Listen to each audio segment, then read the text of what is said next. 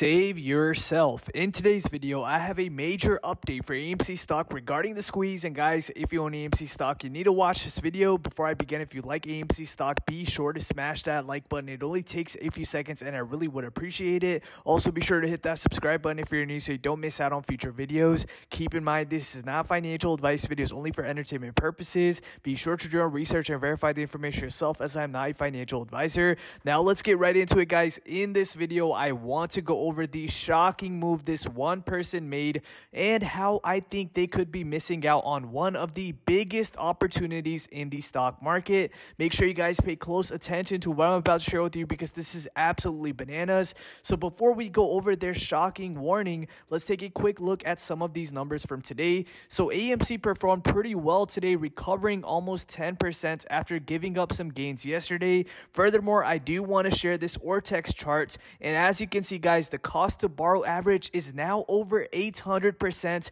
This is a massive, almost record-breaking percentage. Definitely not a good look for short sellers. Also, the shares on loan are now above 200 million, and all of these numbers combined really does showcase how screwed the shorts could really be if AMC does decide to take off. Now, here is the warning I wanted to share that is circulating on Yahoo Finance. This was posted by a person named David Modell. The article is titled, "Why Selling Your AMC Stock is the Best Move You Can Make Right Now." And in this article, you guessed it, this person is essentially trying to convince investors to sell their AMC shares based on dilution concerns. In my opinion, guys, while dilution could be something to be concerned about, I don't think this will prevent a potential short squeeze. Based on the numbers we saw earlier, the shorts have a lot of shares to cover, and if retail investors continue to hold majority of the shares, how in the world could the shorts cover even with a slight share dilution?